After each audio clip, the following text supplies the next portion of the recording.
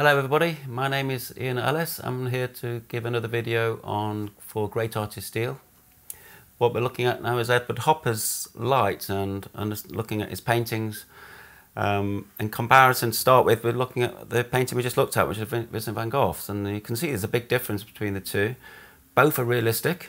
Vincent van Gogh's paintings don't have any shadows. If you look, it's really strange. Even in an overcast day, you'd expect to see some kind of darker shadows underneath these paintings. So, and with Hopper, you can see there's lots of study of light, actual light. So there's a kind of naturalism that you look, and this doesn't look so natural.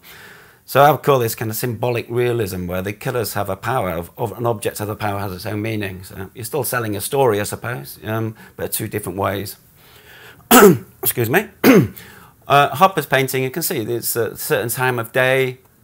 You've got it's almost twilight. It's a very favourite time for a lot of artists. There's a kind of blue light in the sky, and there's a kind of reflected shadows down here within that. Just looking at Impressionist light, what I'm going to do is just trying to show you, really write this down for you with a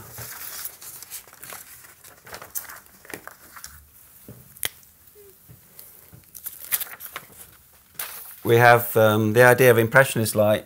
You've got the local colour,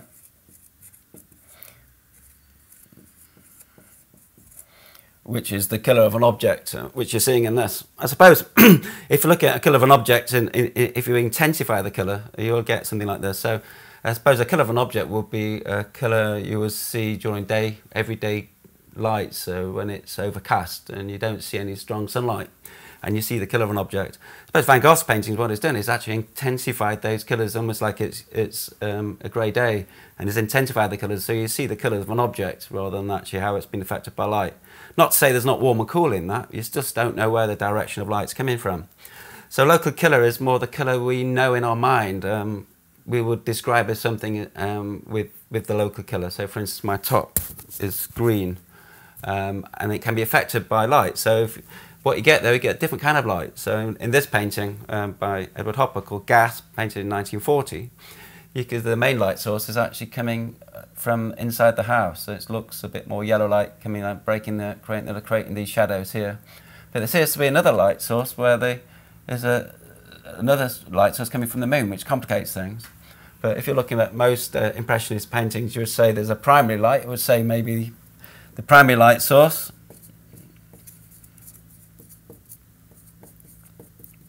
and then you get the secondary light will be the blue sky. So you get the secondary light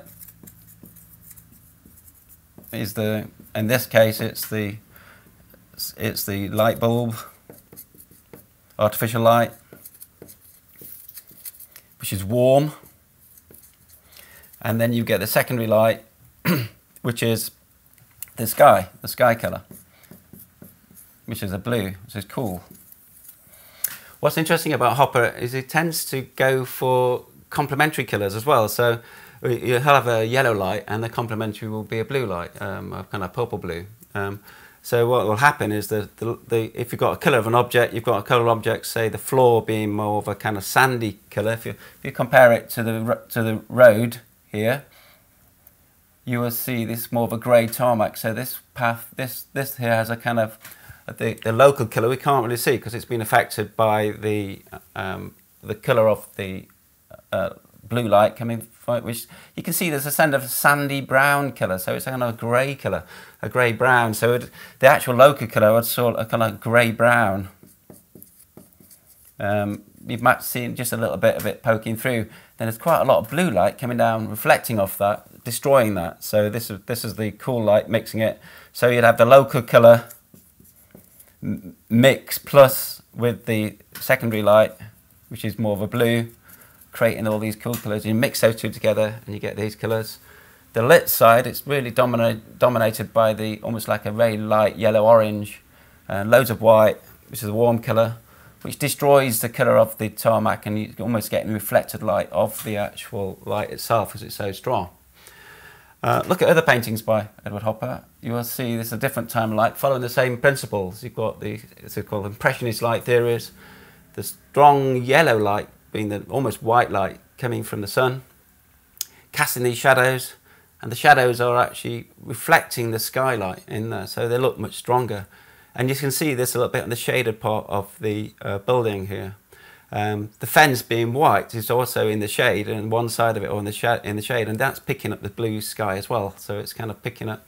Now, if you look at the yellow of the actual grass, with the sunlight shining on it, you've got this kind of bright yellow light changing the colour of the grass, being, say, something like this, but not quite as bright as this, but turning it into a kind of yellow colour.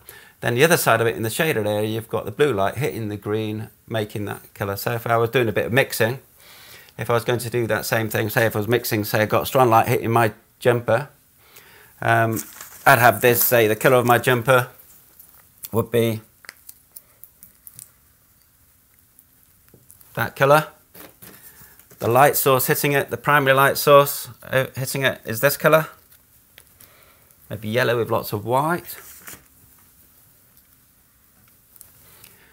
And the secondary light colour being more of a blue, okay, combo blue maybe. So that's the local colour being this colour, and then it'll be affected. You mix that colour with that colour, how it's affected, lots of white, more yellow.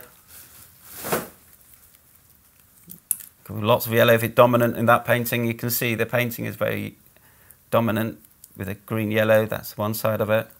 And then that's a local colour you're not seeing because it's been affected by the light sources.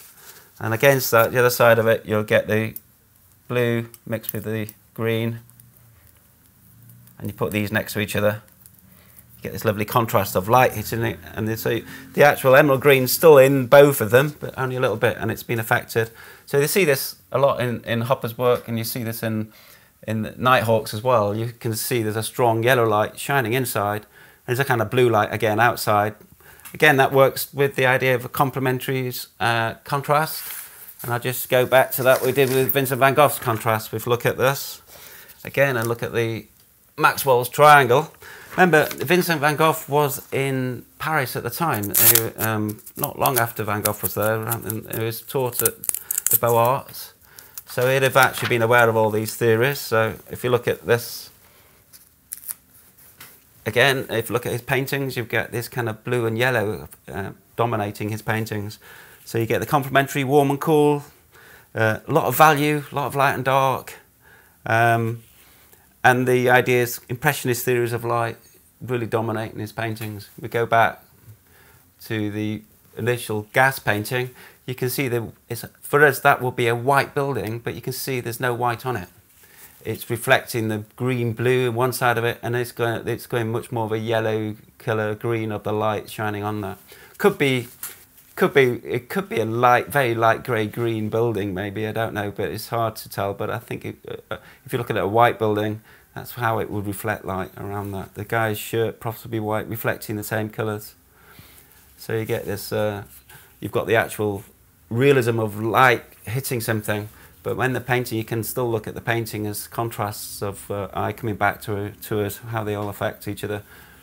But creates this kind of eerie light that you see in a Hopper painting that helps him create this beautiful narratives. And they're really interesting from a point of view of the narrative, and obviously they're also very interesting from a point of view of composition, but we're in linear perspective, and design makes a massive part in his painting. But we're just looking at his light, and its light is really powerful, gives a kind of yellowy kind of light in his paintings that give it a kind of eerie light compared to, say, someone with more natural feel for colour.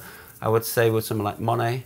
Doesn't make his paintings any less. In fact, it makes it more interesting because he's putting down a colour what he thinks light should be for his paintings, so they look a little bit odd because there's a light that's slightly more yellow in my view. But that's why I like them so much, because there's like you're looking at a different world, and the light plays its part. Anyway, thanks for tuning in. The next video I'll be looking at the mixing of colours not